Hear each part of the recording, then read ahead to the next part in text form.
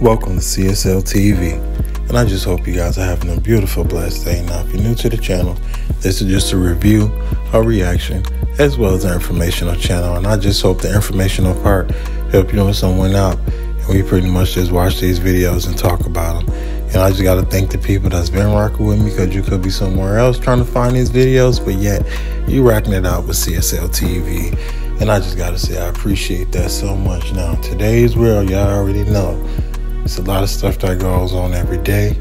I just pray that everybody be safe, and stay blessed. And you already know. Let's get it.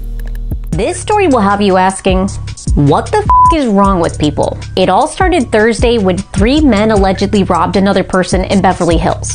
2 of the men were quickly arrested, but one had his girlfriend pick him up before he could be caught, which set off a high-speed chase through South LA. But here's the dumbass part. This guy apparently decided that now was the best time to start a live stream on Instagram. Bro, I don't want to go back to jail. I don't. But wait, there's more. It turns out the girlfriend had her newborn baby in the car. Just pull over and put your hands up, bro. My baby is in the car, Dayon. You're not thinking about your baby right now. You finna get our baby too. Bro, they gonna smoke me. Nearly an hour after the whole thing began, the suspect pulls onto a dead-end street and shows police the child. After a short standoff, the couple gets out of the car, both are arrested, and the baby is cradled and fed by a police officer. And while crazy videos like this sometimes get a lot of play, what's never mentioned by corporate media is why crazy crime like this happens in the first place: poverty. Experts believe most property crime would fade away if everyone had access to the basic necessities of life like housing, food, healthcare, and a stable income.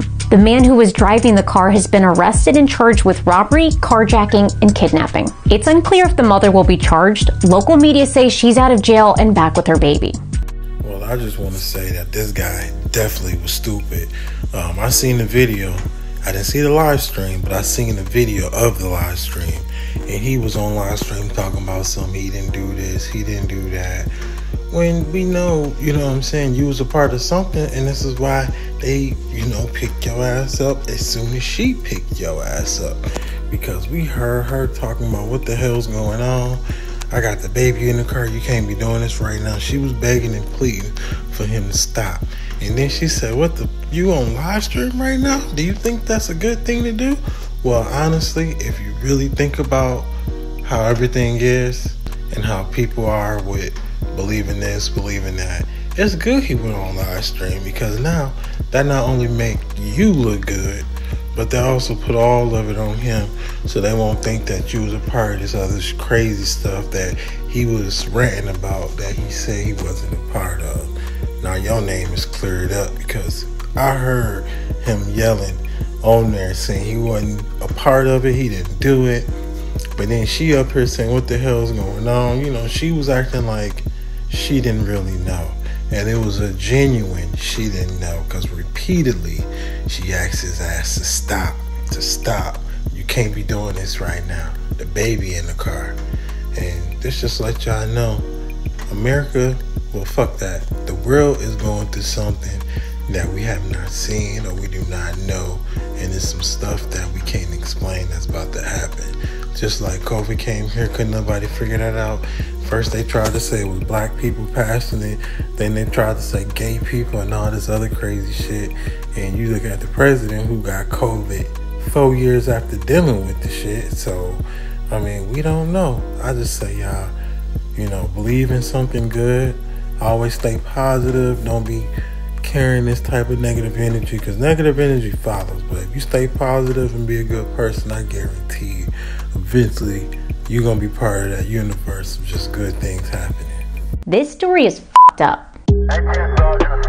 This is 32-year-old Samantha Anthony from San Antonio, Texas. Cops say that one early morning last winter, Samantha went to this McDonald's to order breakfast. After about 30 minutes, Samantha came back to the drive-thru irate, saying she hadn't received part of her order. She claimed she was missing hash browns and biscuits. She'd eaten the rest of her order. Employees went back and checked the surveillance video, which clearly showed Samantha receiving her food. An employee who was working that night who didn't want to appear on camera told this to local news. Even though I could see it on her lap. After about 30 minutes of arguing, employees say that's when Samantha pulled out a fucking gun and started firing through the drive-thru window. I mean, I was crying, I was scared, I was having a panic attack. This video shows the aftermath once police arrived. You can see the bullet holes in the window. Can't make this shit up. Thankfully, no one was physically injured in this attack. And now, Samantha has been arrested and charged with felony assault. Sadly though, crazy shit like this at drive-thrus and restaurants happens more often than you think, thanks to an economic system, capitalism, that keeps workers poor and armed to the teeth. Experts say we can expect frightening stuff like this to keep happening until we fix the radical inequality that is plaguing our world.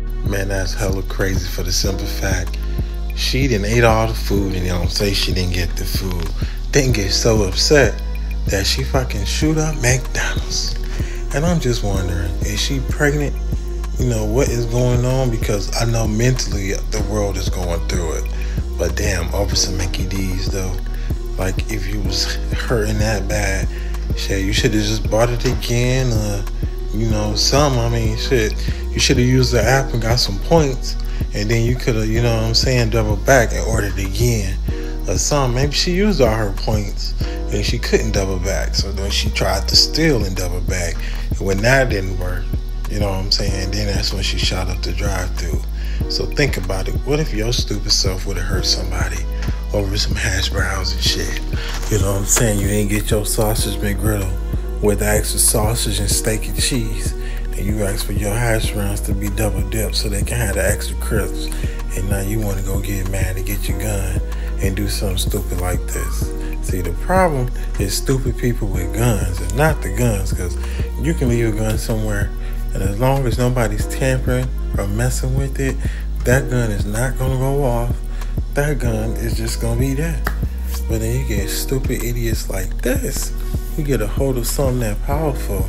It's like being in the car.